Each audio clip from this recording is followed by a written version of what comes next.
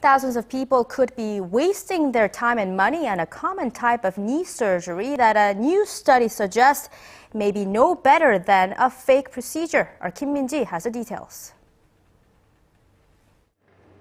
A new study has shown that a common surgical procedure to repair torn cartilage may be no more effective than a sham procedure.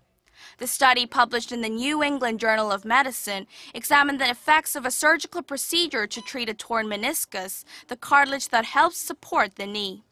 The surgery, called arthroscopic partial meniscectomy, requires doctors to make two small holes on either side of the knee, one for a tiny camera and the other for surgical instruments.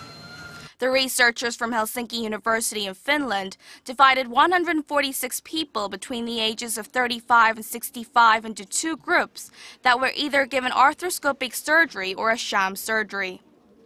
After a year, the researchers found no great difference in the patient's knee pain.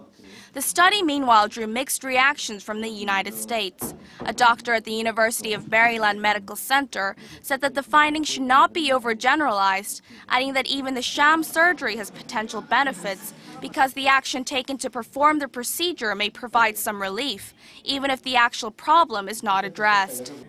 However, a professor of medicine at Brigham and Women's Hospital in Boston said the meniscal surgery can provide some relief, but the effects of the surgery are short-lived. In the U.S., around 700,000 people undergo meniscal surgery each year, which amounts to some $4 billion in medical costs.